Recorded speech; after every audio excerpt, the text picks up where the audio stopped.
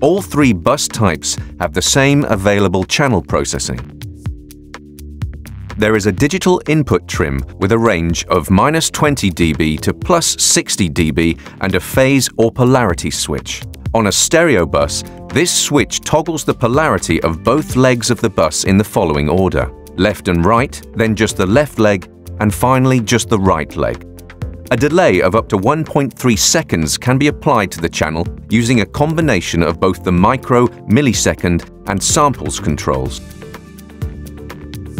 The samples control is accessed by pressing the second function button.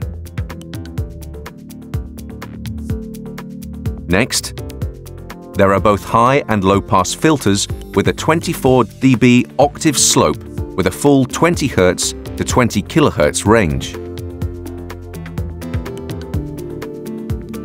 The EQ section has 4 bands of full parametric EQ. Each band of the EQ can have dynamic EQ enabled, providing the necessary dynamics EQ resources are available. The SD dynamics section features a compressor and a gate. The compressor can be switched to a multi-band. Again, only if you have the necessary resources available. As with input channels, the EQ and dynamics processing order can be reversed using the EQ DYN on-screen button located at the bottom of the EQ panel,